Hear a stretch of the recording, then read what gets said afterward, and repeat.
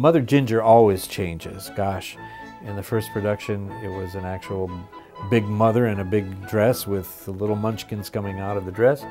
And then another production, it was a sailing ship with the hat of Mother Ginger was a boat, and little sailors came out from the skirt. Then we had little gumdrops, you know, in one production.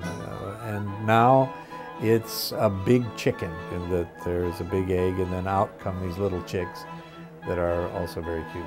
I don't know, I never asked Victoria where she got the idea for the chicken. But I wanted to do something actually that I had not seen before.